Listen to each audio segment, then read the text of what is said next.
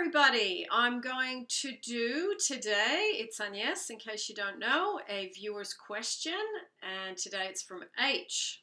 So, H has said, I've been watching your YouTube videos and recently learning about remote seduction. I have done numerous guided meditations from your YouTube channel, and for a couple of days since my person of interest cut me off. I suddenly felt amazing by the end of the second day, when I thought of him instead of anxious and sad, and this confidence that we will drift back together in time has filled me. I've lost the desire to stalk his social media and desperately check to see if he has contacted me. I no longer fret about a third party, and if for a second my mind wanders to a darker place, I am able to consciously redirect them to visualizing him, and a smile washes over my face.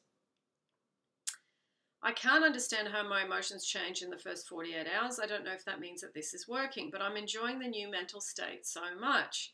I did commit to guided meditations from your YouTube channel for an hour in the morning and an hour at night. One of the videos I've been using twice a day is the guided meditation for intimacy. Is that the same as remote seduction? And is the whispering technique the same as remote influencing? If not, what are some methods or guided meditations for remote seduction and influence? I'm getting very confused as to what is the most simple method. If you answer this YouTube, please keep me anonymous. Okay, so now let me go back step by step, H. So your person of interest has cut you off and you have started learning about remote seduction. Now, I want to say this. I'm not a big fan of remote seduction, and this is the reason why.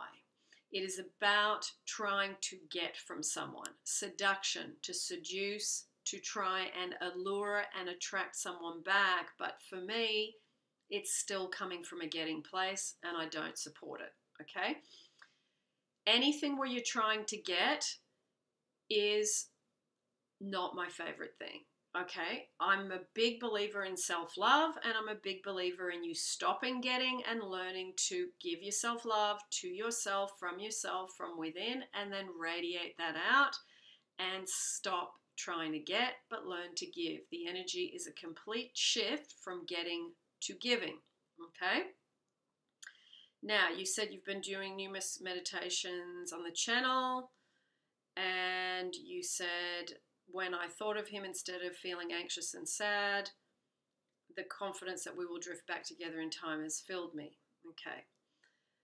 That's okay. No problem with that. I lost the desire to stalk his social media and desperately check to see if he has contacted me. Okay. Now, H, this is all really fine and good, but you've only been doing this for 2 days. Okay.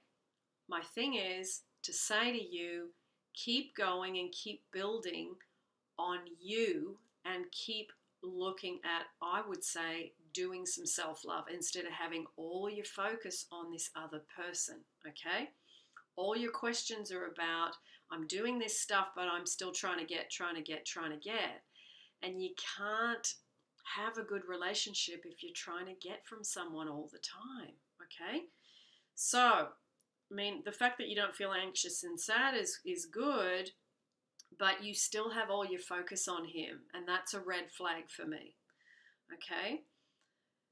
Now, I'm consciously able to redirect them. You're talking about your thoughts here, and visualize him with a smile that washes over my face.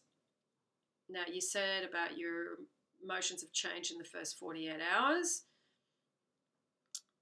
I'm enjoying this new mental state so much. That's fine, that's great, but your mental state is still wrapped up totally in him. Okay, you've got to feel at peace and calm and self-loving within you. That's the foundation that creates good relationships, okay? I want to make that really clear. Now, you're doing an hour in the morning and an hour at night. If you're not doing at least 75% self-love, I'm sorry to say, but you're too obsessed with him. You're too focused on him. You're too addicted to him. I did a YouTube called Attraction versus Addiction. I'll put it down below. Can I suggest that you have a look at that? Okay. Now, I did do a meditation for physical intimacy, Physical intimacy is about you imagining being with someone and connecting with them, but it's about doing it from a giving, loving space, not doing it from, I got to seduce you and try and get you, okay? It's a different, looking at it from a different point of view. Now, you said in the whispering technique, is that the same as remote influencing? You are able to influence with the whispering technique, but again, it's about not putting all your eggs in the whispering technique basket. Whispering technique, I would say you use it sparingly. You still do 75% self-love and you do 25% other techniques for your specific person. Whispering technique can be one of them. But if you're not laying a good foundation with the self-love, you're still icing a rotten cake, as they say. Okay? You've got to have a good self-love foundation to have a good relationship. You have to have a relationship with yourself, a relationship with the God within, and a relationship where you're calm and at peace. You're not just scrambling to get from somebody else, okay? So, now you've said, if not, what are some methods or guided meditations for remote seduction and influence? Well, I'm not going to recommend any of those because I don't believe in them, H. And I can feel in your email you're not in a self-loving place. You're just trying to get from your person. So can I suggest you really start looking at your lack of self-love and your obsession with this person on the outside, okay? I mean, we all start where we start and there's nothing wrong with that. But if you don't deal with this lack of self-love on the inside and ask yourself, why am I so obsessed with getting love from this person? Because it's an addiction. It's like an addiction. Okay, I need them to be back with me so I can feel good. I need to be with them so that I can feel okay. Self-love is what makes you feel okay. Self-love is the foundation of what we need to get to be able to really be a good partner for a specific person. Otherwise, we are a burden on them when we're trying to suck love out of them. Okay, that's why they leave, because they don't want that burden and they don't want that responsibility.